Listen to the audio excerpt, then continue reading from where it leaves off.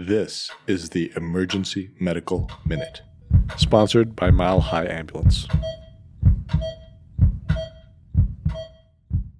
The Emergency Medical Minute is excited to announce that we are now offering AMA PRA Category 1 credits. This is accessible through our online course modules that can be accessed at www.emergencymedicalminute.org/CME-courses, or simply by clicking on the link in our show notes and creating an account. Okay, so we're going to start with a case. A gentleman comes in from Philadelphia the night before. He shows into your ER. He is sedated. He is kind of comatose. He's not breathing very well. He's hypotensive.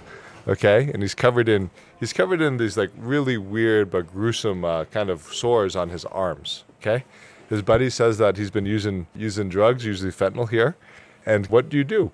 So he's got a GCS, let's say, of 7. So what medicine would you think of for someone like this, right off the bat? Huh? Yeah, great, Narcan. So you give him Narcan, doesn't wake up. You give him more Narcan, doesn't wake up. You're like, oh, well, maybe this is a high-potency fentanyl, like carfentanil. So you give this guy a total of 16 milligrams of Narcan, and there's absolutely no change. Okay? So let's talk about a new drug that's kind of coming onto the market that's been focused mostly now around Philadelphia, and then also in some parts of the kind of Northeast. So it's a drug called tranq, or dope tranq, and the official name is actually Xylazine. Okay, so what this is really significant. Is it works very different from the typical drugs of abuse we're seeing, where it's basically like a really high potency clonidine. So it's very high alpha-2 agonist. Okay, so it doesn't respond to Naloxone or Narcan, and the big clues that you have sometimes with it, besides the sedation, are people will develop, if they're injecting, these really gruesome sores on their arms, because I think it's either the preparation that they're using to create it or the drug itself is really caustic to skin. Okay, so we're not seeing a lot of it here in Colorado. The reversal is usually, I think at this point, all I know about is just supportive care. So sometimes you'll intubate them or resuscitate them, but there's no real reversal agent that's widely available. The thing that you sometimes see, though, is significant withdrawal. So if these people come out withdrawing and they're restless and they feel like crap, what would we usually treat that with? Or what do you think we could treat it with, knowing the mechanisms of alpha-2?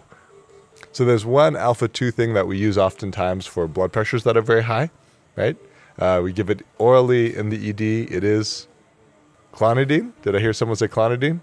Great. Well, whoever said clonidine, that is the right drug. So we're giving these patients often clonidine. And if they're really, really sick, you can even consider putting them on Precedex if they're going to be admitted or going to the ICU or for whatever reason. Okay? So hopefully we don't get that here in Colorado, but definitely something I've been hearing my friends in the East Coast start talking about more and more as something that's in their drug supply and making the management of people who struggle with opioid use disorders much more difficult. We'd like to thank our sponsor, Health One Continental Division, and Swedish Medical Center for their financial contributions to the EMM. Donations from them and listeners like you make it possible for us to fulfill our mission of producing and spreading free medical education to the masses. If you enjoy our show, please consider making a one-time or recurring donation to help cover our operational costs and keep the EMM awesome. Click on the link in our show notes to make a donation. Thank you for listening.